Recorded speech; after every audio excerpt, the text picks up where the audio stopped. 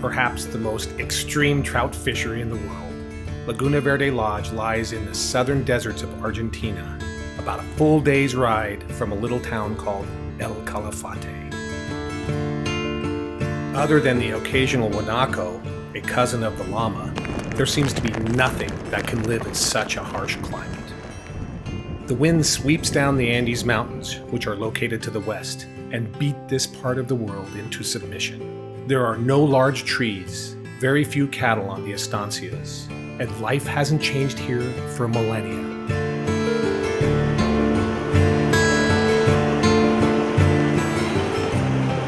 On the ride to the lodge, you'll pass a few caldera, which are natural craters formed in the rocky volcanic landscape. In one of these natural windbreaks, you can see petroglyphs and a handprint the archaeologists say was made thousands of years ago.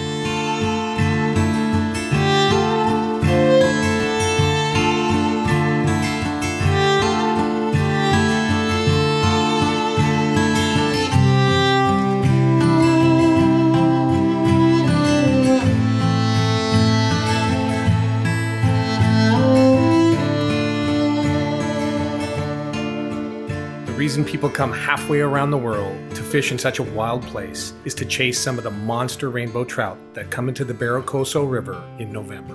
The river is the only large tributary of the famous Strobel Lake. It has fish that live in the river all year, and if you're there at the right time, you'll have a shot at some of the big fish that move in from the lake. The river starts its journey from the foot of the Andes Mountains and runs clear and cold.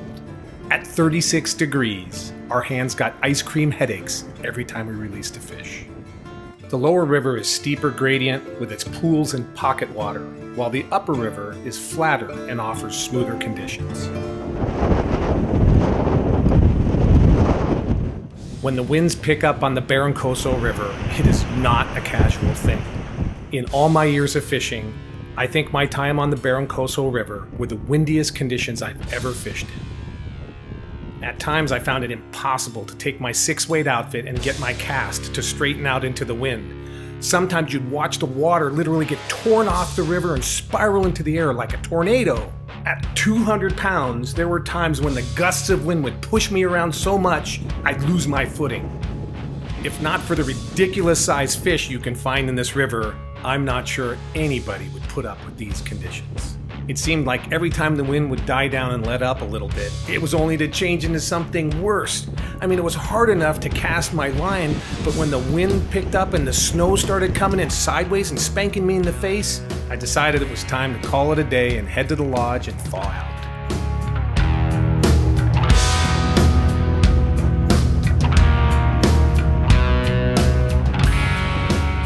The next day, the wind took a little break, so we decided to hit some of the spots that were blown out the day before. It was fun mixing up the day, where we would fish the lower, steeper gradient section of the river, and then head upstream and sight cast to some big fish, trying to get them to eat a mouse pattern on the surface. It's always fun fishing with Kath. She's super fishy and is excellent at spotting fish. Climbing over boulders and rocks in the lower river just to get into position to make a cast to some of these fish remind me of days when I was a kid fishing all the different rivers in Northern California. The main difference is that the fish in Northern California that I was casting to were 10 inches, not 10 pounds. One of the goals of this trip was to take a mouse pattern and skate it through some of the beautiful pools on this river. There is nothing more exciting than to see the nose of a 10-pound fish come up and take your fly.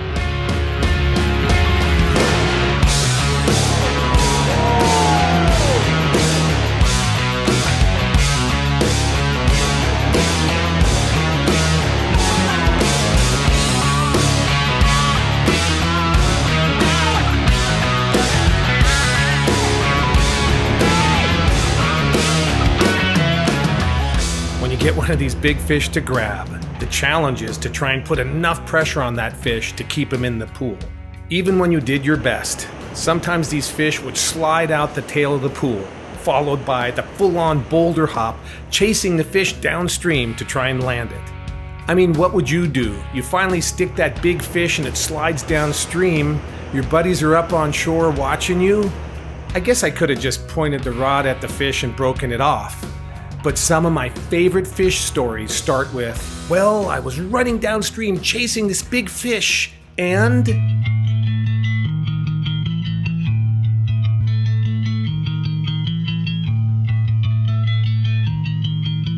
One of the things that makes Laguna Verde such a special place to fish is access to the different parts of the river. We were able to just walk from the lodge to reach the middle sections of the river. To access the upper and the lower river, we had a lot of fun using the quads to get there. And if the weather got really cold, you can always hop into one of their heated SUVs to access the water. The Barrancoso is not just all intense, fast pocket water. There are sections of the river where you need to take your time, be stealthy, and belly crawl into position to cast to some of these fish. After spooking a few fish, I was politely asked by my guide Karim to turn my jacket inside out so I don't look like a big giant red warning flag. Red looks good on film, but it's not good when you're trying to sneak up on a fish.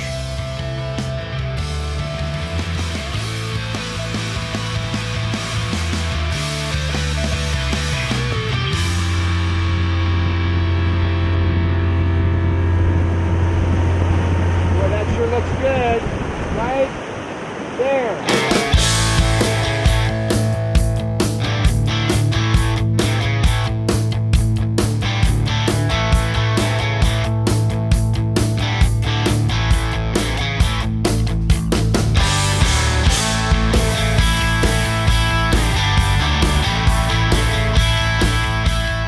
Springtime in Argentina often means big black beetles.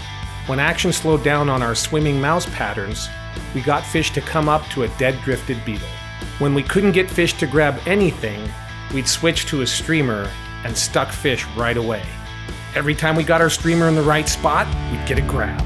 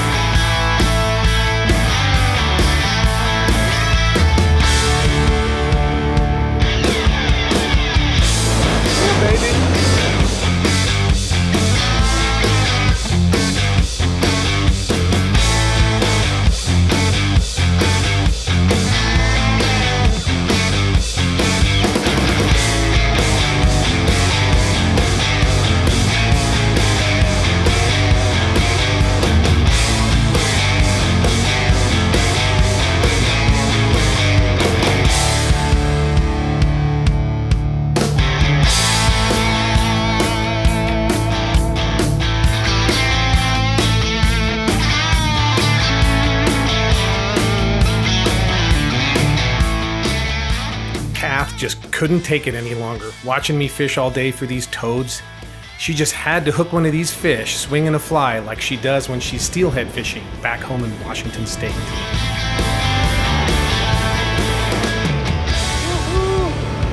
Katherine, look at that slab! The fish on the Barrancoso River are some of the most beautiful trout in the world. Everything about this place is wild and out of control. So when you're ready to boulder hop, belly crawl, and sneak up onto some huge fish, pack your bags, hop a plane, and get yourself to Laguna Verde Lodge.